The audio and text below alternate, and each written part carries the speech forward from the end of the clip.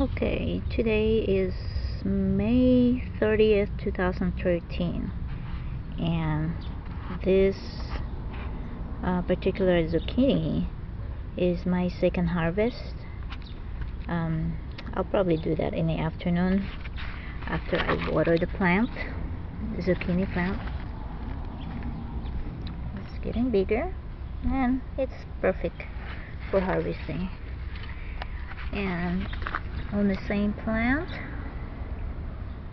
we have 3 more female zucchini flowers that's coming up. Here's one. That one here is a female, and it's going to become just like the zucchini that you're seeing here. There is another one. There's 2, and there is another one somewhere in here I saw. Let me see. Right here, this one, that's a female. And I say it's a female because it has a fatter body. And here's another the zucchini that's coming out now. The flower has opened up, and I've pollinated it a little earlier this morning. That's the zucchini. This is fatter. I pollinated that inside here. Those are little ants. And then there's another one here. This one is the future one. And somewhere else in here. Well, anyway, I will show you another zucchini of mine. On the way over there, I'll show you. I have all these tomatoes from the last time, from my previous video that I showed. These are all the tomato seeds that I just gathered all in one corner from my previous from my last harvest back in December.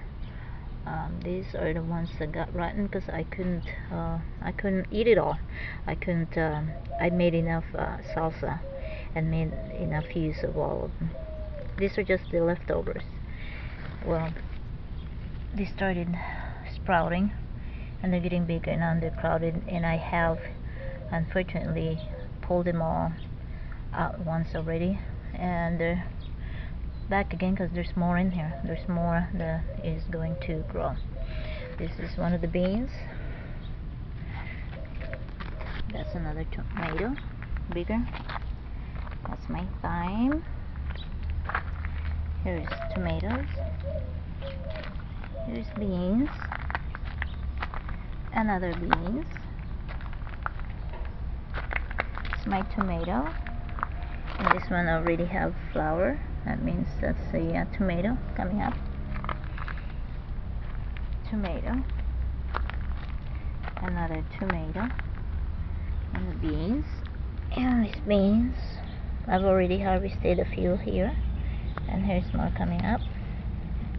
Beans. And these are the other tomatoes that are just growing wild here because of the seeds from all the tomatoes that were produced in this particular area last year.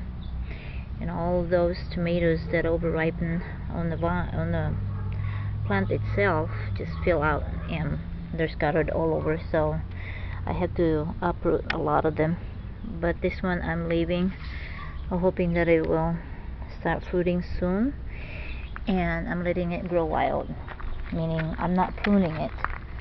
This one right here I had to keep pruning because I want it to stand tall and bear fruit that way, because I was worried that it might grow everywhere and branch out everywhere and take up a lot of space that would cover the beans I have next to it.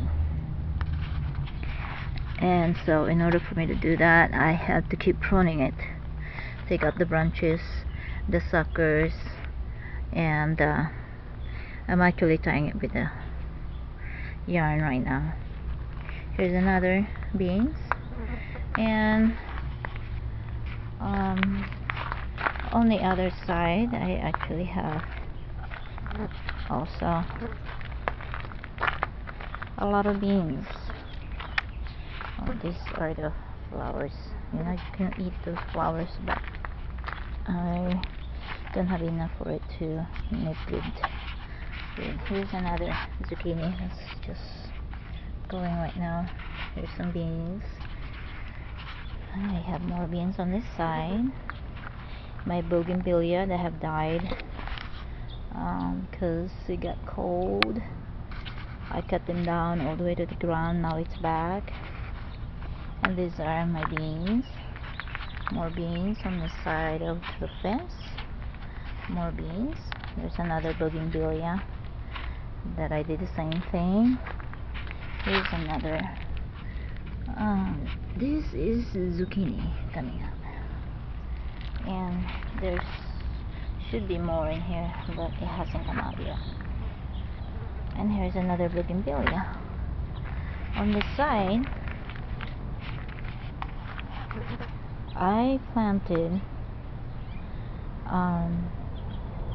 some thyme. I have 3 thymes in there right now. My goal is for that to cover this corner of the yard, because for some reason it doesn't get enough sun in there. So my parsley, I have 2 parsley here, this one right here and another one on that corner. I've already cut down to the ground because I've had it for 2 years. Oh, I'll take it back, I've had it for a year.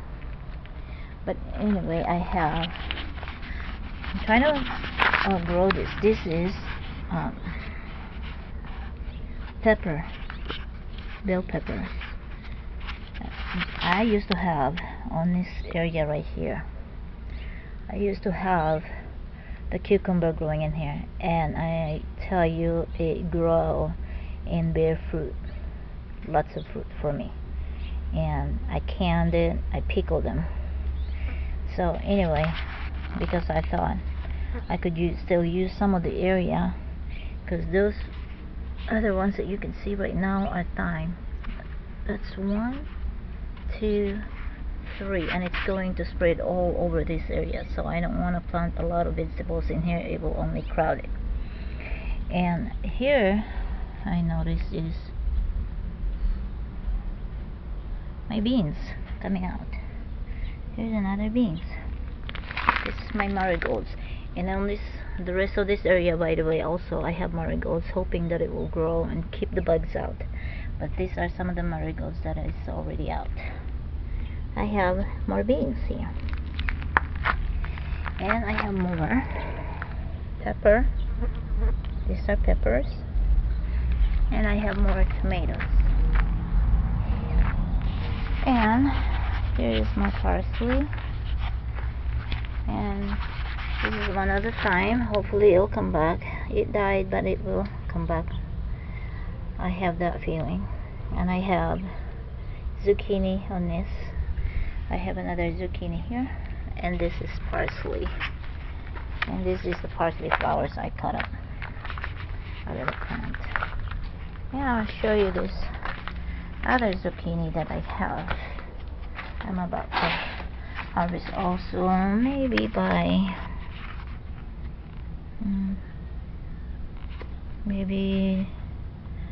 hopefully by next day, because it's not big enough for me yet to harvest it. Well, there's another one here, or 2 actually. There's 2 females. When I say females are the feature zucchini. And here is one, and here is another. Okay, and here's my basil I've been trying to grow. It's growing very slow, but it looks like it's going to survive. I need to have a lot of basil because I use it a lot for pasta. It's good for if you wanna make caprese, pasta caprese I should say. And here are the peppers, green peppers that I showed you from my last video. And here is one of that tomato. It's now bigger than the last time. So hopefully things will be much better on my next video. Thank you for watching.